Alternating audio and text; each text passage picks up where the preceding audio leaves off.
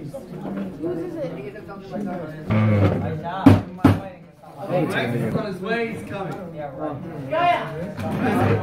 Let's hit the double also. You said that last year. Welcome everybody to the panel.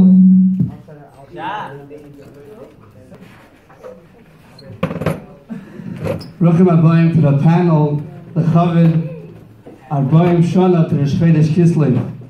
I'm sure you guys all know, all aware.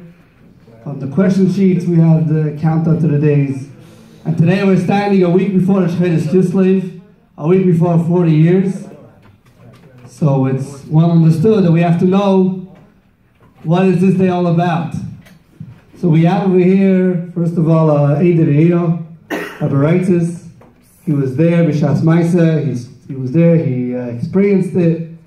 He'll tell us his memories. He'll share with us his memories.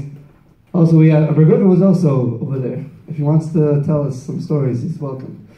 We also have Rabbi Vogel, which Bechlal, he knows everything when it comes to Rebbe.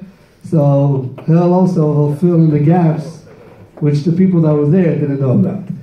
So we're going to start with the one that was there. Rabbi Raices is going to start and tell us what he remembers.